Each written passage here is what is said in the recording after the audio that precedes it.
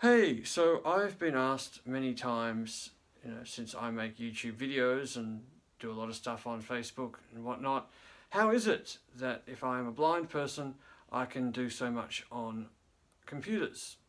I mean, it's a decent enough question.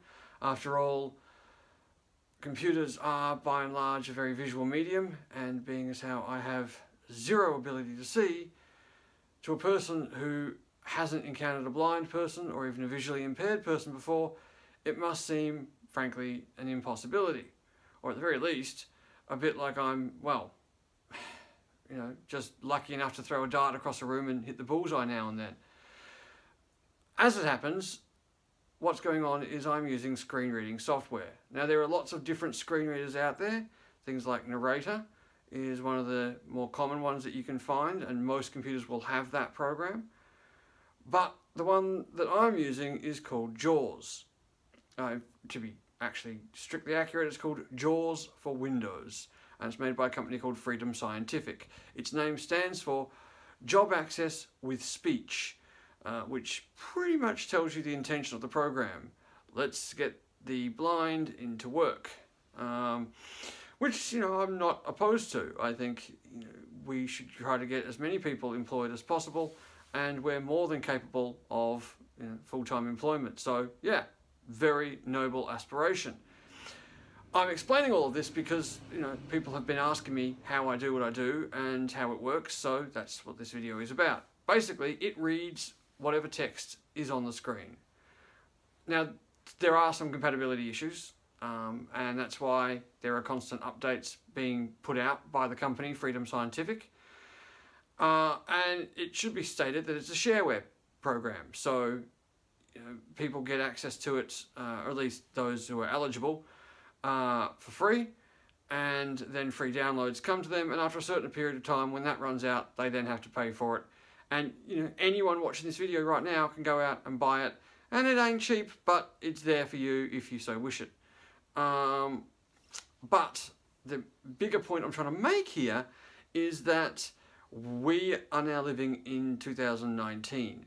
Pretty much any program you can dream of has probably already been conceived of by some,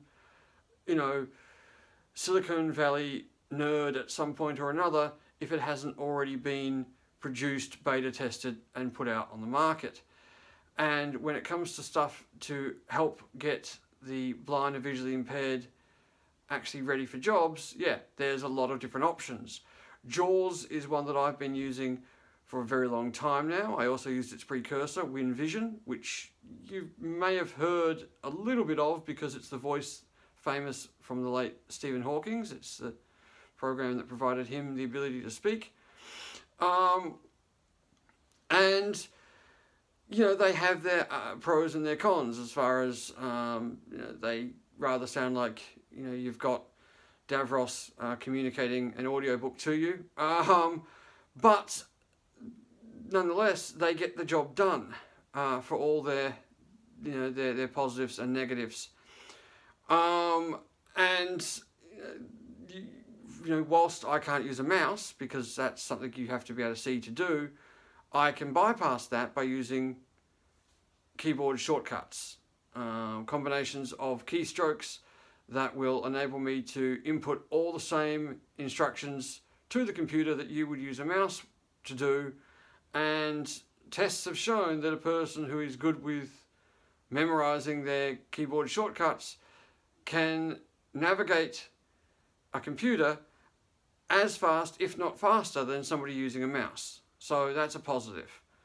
But all of that said, what's frustrating is how few people in the IT world, at least here in Australia anyway, have ever heard of JAWS, and how much misinformation that exists out there. Myths like Narrator is just as good, all screen readers are interchangeable, there is no need to use Facebook, you can use Facebook M, they're identical, and that gets past all the compatibility issues. All that stuff is frustrating, and at the end of the day, yes, I agree. Sometimes it's easier just to avoid the sites where there are compatibility issues.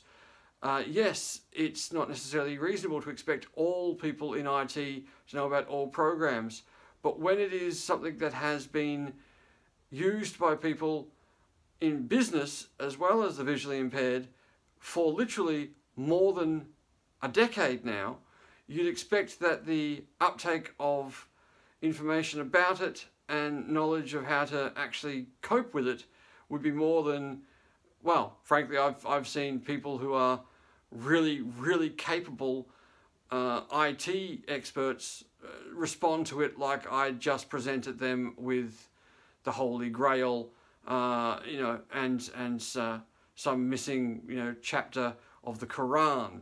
So it's a little bit strange, but nonetheless, yes, I can use my computer, and I can do so thanks to this program. And I'm going to make another video about it another time because, as I say, there are some issues with it, and those do deserve addressing. But no, I'm not just, you know, tapping keys and hoping to hell that the right things happen at the right time, or entirely depending on people who aren't visually impaired to do all of the grunt work for me, because that would be, well, that'd be frankly fucked. Anyway, thank you for watching the video, and please keep all your questions about what it's like to live with a visual impairment or blindness coming. Thank you for your support. Like, subscribe, share, and always look after yourselves, those around you, and stay cool.